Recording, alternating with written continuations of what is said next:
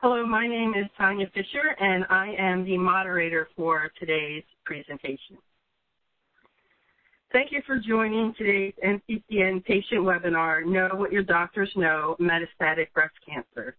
For those who aren't familiar with NCCN, these first few slides provide a brief overview of the organization and its core products.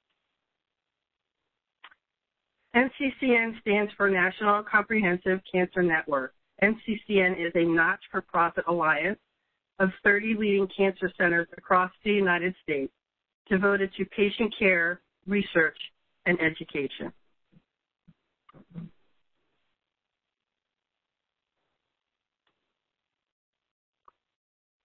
Our mission is to improve cancer care so people can live better lives.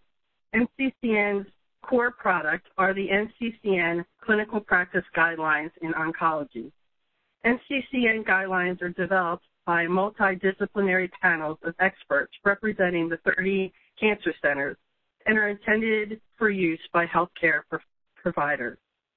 The NCCN guidelines are continuously updated to reflect the latest cancer research. The guidelines list options for cancer care that are most likely to have the best results.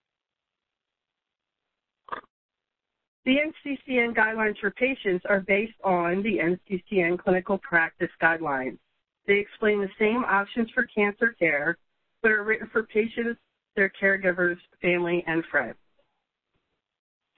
You can view and download free copies of the 2020 Guidelines for Patients on Metastatic Breast Cancer from the NCCN website. High-quality printed copies of the book can be purchased through Amazon.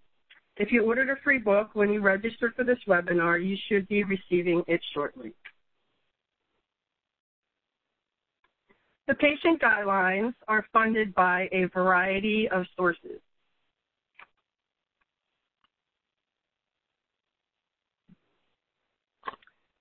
The Know What Your Doctors Know webinars complement the NCCN guidelines for patients. They cover a series of topics discussed by expert presenters. There's an opportunity for viewers to ask questions after all the speakers have presented their content. The NCCN Foundation would like to thank the corporate supporter of this webinar, AstraZeneca.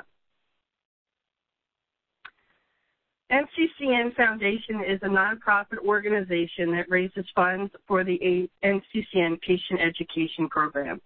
New and updated patient guidelines as well as patient webinars are funded using financial support from the community.